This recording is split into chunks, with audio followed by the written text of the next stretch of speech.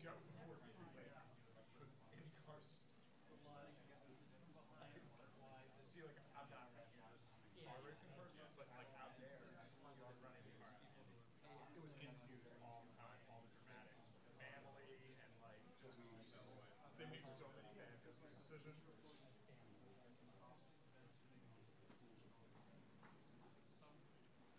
you know, crazy. Mary Joel. Wow. Her at one point, 2 grand a month. They had this huge horse, or maybe more. Now mine's like mine's where she gets it, and her. I watched him. There's a guy who's having his air car, and he shot and killed.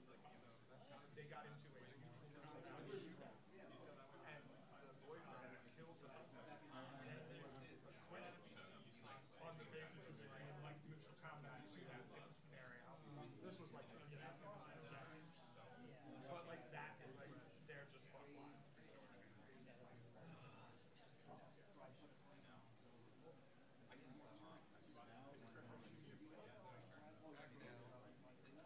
The end of June, he won the direct video music at the end of this one.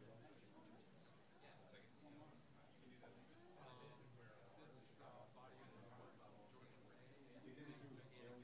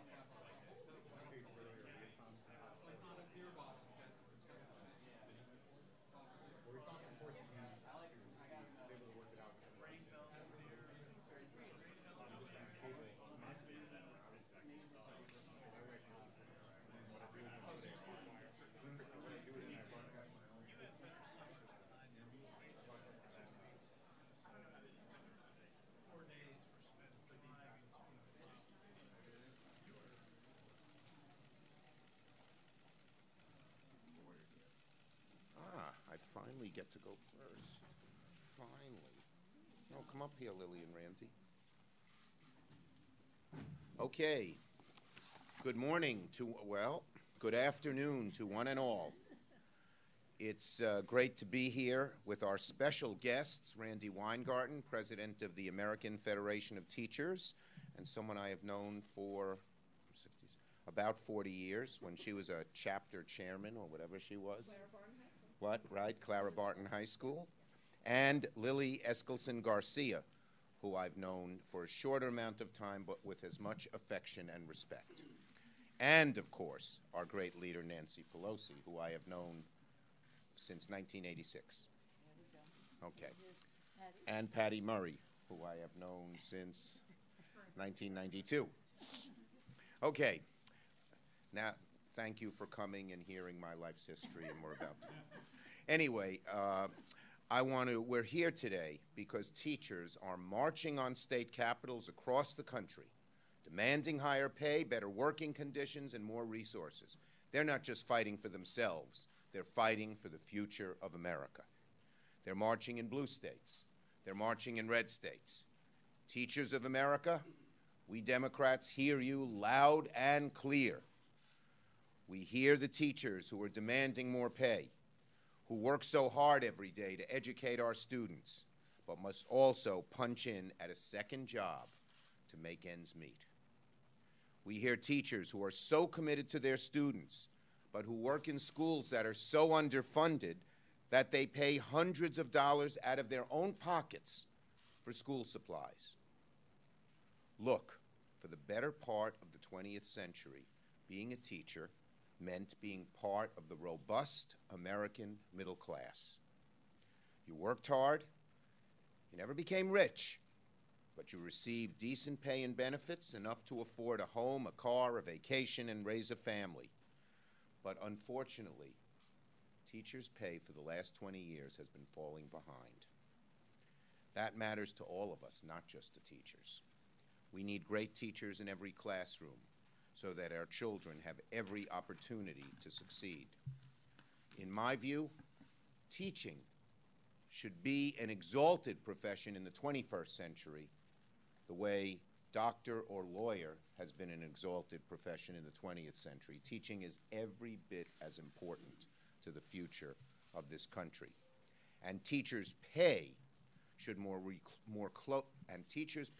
closely reflect their value to society.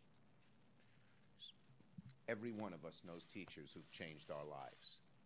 I can remember Mrs. Roberts in Cunningham Junior High School, or Miss Riley in Madison High School. They changed my life. I wouldn't be here without them.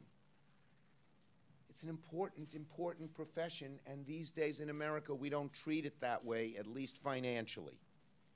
So we Democrats have a plan to help our teachers and students.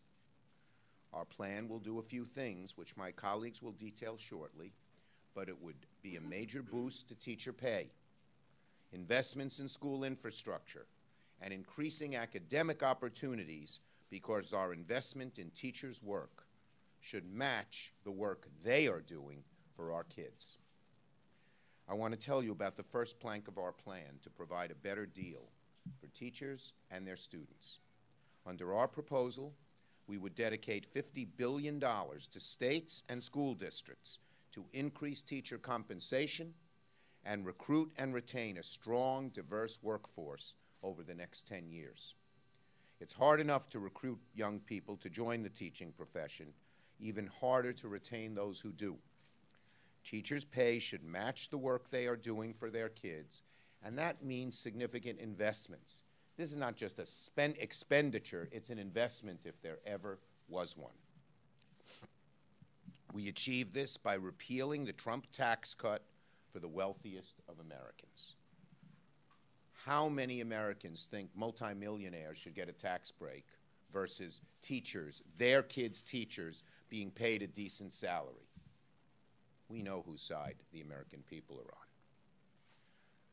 Put simply, instead of giving a tax cut to the richest of Americans, we should give a pay raise to teachers in this country who our students depend on to succeed. Period. No ands, no ifs, no buts. Instead of allowing millionaires, billionaires, and massive corporations to keep their tax breaks and special interest loopholes, we Democrats believe we should invest in teachers and students.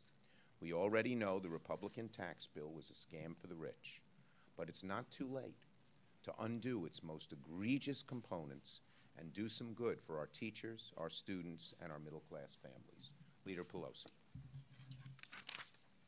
Thank you very much, Leader Schumer. And picking up where you left off in terms of budget priorities, it is important to note that the investment that we make in our teachers and the education of our children is the most important investment a country can make and families can make in wanting that for their children. Nothing, Mr. Leader, as you know, nothing brings more to the Treasury than investments in education, early childhood, K through 12, higher education, post-grad, lifetime learning for our workers. But in that crucial time, when our children are in school, children have teachers as the custodians of their future. As the leader said, this is something that should be revered, and it should certainly be rewarded with the pay that it deserves. And that's why we have a better deal, and a better deal, better jobs, better pay, better future for our children by having a better deal for our teachers. I'm honored to be here with Leader Schumer, Bobby Scott, our ranking member in the House Committee on Education and Workforce, is in the hearing right now with Secretary DeVos. Hopefully he will join us, but he has been a great champion on this issue, as has Senator Patty Murray, a real champion, highly recognized for all of her time in Congress and even before. And we're all honored to be here with the president of the National Education Association, Lily Eskelsen Garcia, and the head of the American Federation of Teachers, Randi Weingarten. Thank you for your service and leadership to our country. Thank you for honoring us with your presence today. And thank you to the teachers all around the country. America's teachers have organized, mobilized, and marched for the dignity of a good wage. Democrats are so proud to join them as they take the fight for their dignity and their paychecks to this Capitol. We tell children, it's very interesting, we tell children that education is so important, that they should study and work hard and pay attention in school. And yet, and that's the message we want them to receive, and yet the message that they get when they see teachers are underpaid. We promote it as a value with our children. We undervalue it when we underpay our teachers. When children go to substandard schools, they get a different message about how important education is. And when children are denied the tools they need to succeed in school. The injustice touches every community in our country. Our teachers deserve our support. They deserve a raise. Yet instead of making smart, strong investments in our education system, the Republicans are fighting to slash teacher, imagine this, slash teacher and school budgets, eliminating Title IIA, professional development and support for educators. Right there, slash it. Really, with stiff competition, this is one of the dumbest things that the Republicans have done. Because again, nothing brings more to the Treasury to reduce the deficit than investing in education, and yet they are cutting it. Republicans are giving our teachers a raw deal. Democrats, as the leader said, are offering a better deal, raising teachers' salaries, raising teachers' pay, protecting teachers' freedom to negotiate for better wages, investing in our crumbling schools. As part of a better deal, Democrats are proud to commit to creating an ambitious $50 billion fund for school infrastructure and resources. Our schools deserve 21st century classrooms and up-to-date technology. They deserve quality public education in safe, modern schools. That's what our students and our teachers deserve. They deserve a place where they can succeed regardless of their zip code, and they deserve strong schools that attract and retain our best educators and school administrators. Now, we were going to hear from Bobby Scott, but Bobby Scott is, as I say, in a hearing, and he will be yielding with great respect and admiration to the distinguished ranking member of the Help Committee in the Senate, a champion for education, a champion for our children, Senator Murray. And let me just add, no one's done more for education in the entire U.S. Senate than Senator Patty Murray of the great state of Washington. Well, thank you so much, Leader Pelosi, Washington. Leader Pelosi, Leader Schumer, thank you so much for leading us and our country towards a better deal for teachers and students. And I'm delighted that our leaders of teachers who are here with us, Lily and Randi, are going to be talking to you in just a minute about why this is so important across our country. So it's great to be here with you today as well. You know, for millions of Americans, a high-quality public education has allowed them to climb the ladder of opportunity. It allows students to strive for jobs in places they never dreamed of, and it can set them up for success to provide a better life for their families. That is certainly what a good public education did for me and my family, and I know that we're far from alone. So providing every student with a high-quality public education and the opportunities that it brings should be a top priority of governments at every level. Unfortunately, we have seen education fall on the priority list for some in Congress and in state capitals, especially when it comes to funding. And you know, without strong investments in education, our students, our future workforce, is going to pay the price.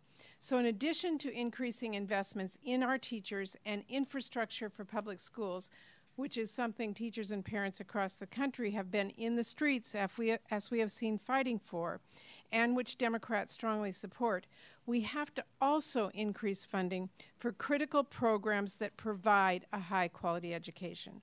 We have to continuously strive for equity and make sure all of our students have the tools and support they need to achieve their dreams, no matter where they live, or how they learn, or how much money their parents make. And in today's changing economy, we have to invest in a well-rounded education that includes a variety of opportunities, computer science, STEM subjects, as well as civics and the arts. Now, this is something that shouldn't be partisan, but sadly, too often it is. For generations, strong public education has been seen as one of the most important ways we can offer a hand up on the economic ladder.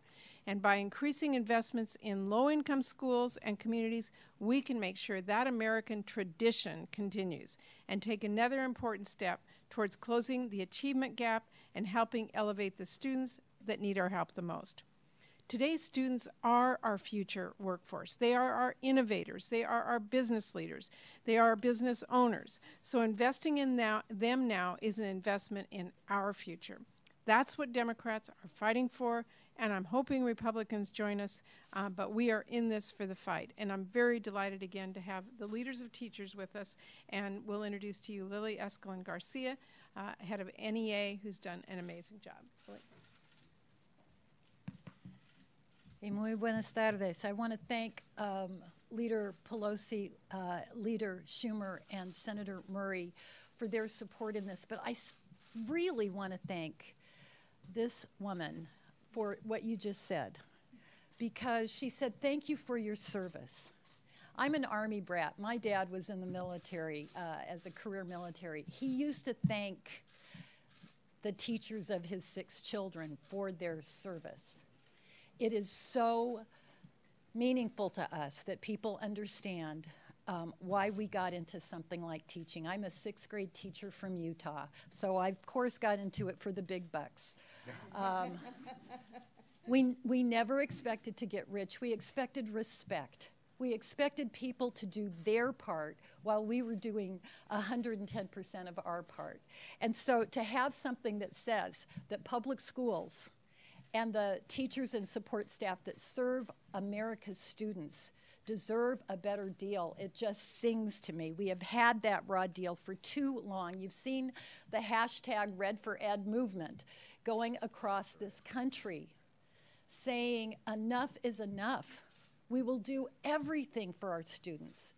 You know, we will take a bullet for our students. There is nothing that we leave on the table when it comes to fighting for our students. But we need the political forces that were elected to actually give us those school buildings, to give us the supplies and the books that we need, to make it so that we could actually raise our own families on a modest teacher's salary and not have to clock in on the weekends as a cashier or an Uber driver.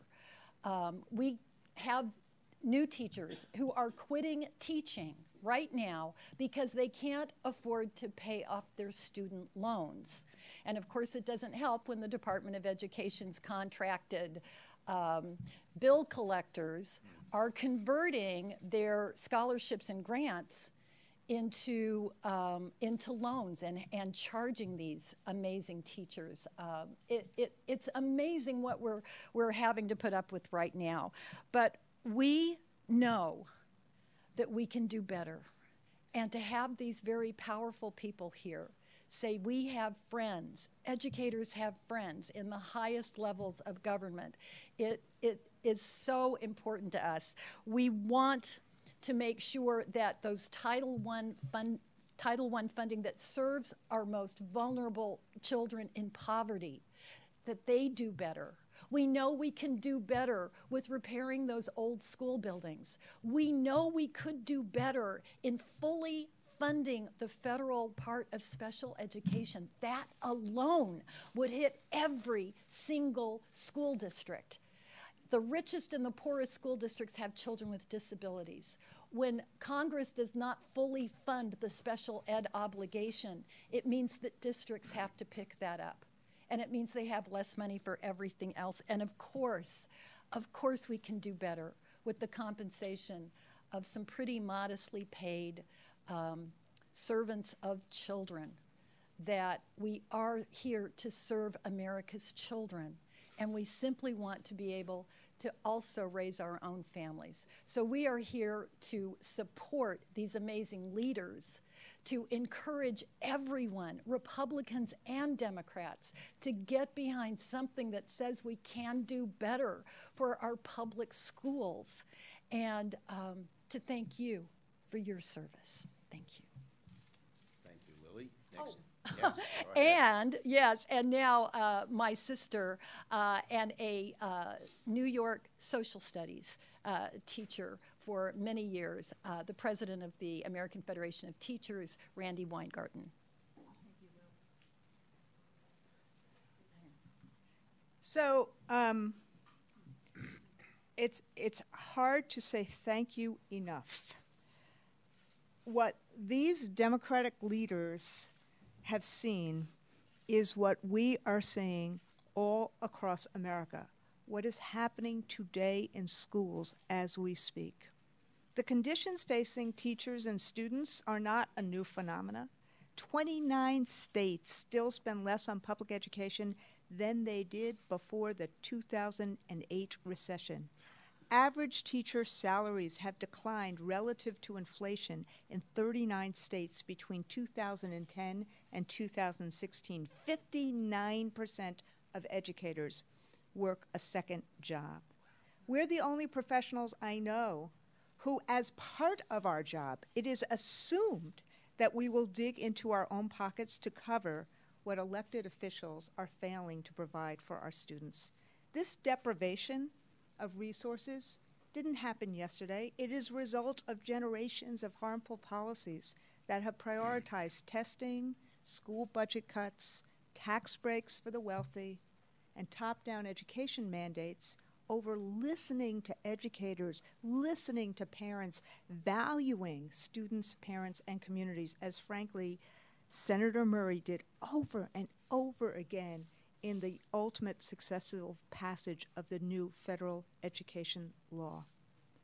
It shouldn't take teachers acting as human shields for their students, as they have in Parkland, Florida, in Santa Fe, Texas, in West Virginia, in Arizona, in Oklahoma, and elsewhere, to get the conditions that kids need. And that is why this agenda is so important, and that is why we are so grateful to Leaders Schumer and Pelosi and Ranking Members Murray and Scott and all the Democrats in Congress, because they get it.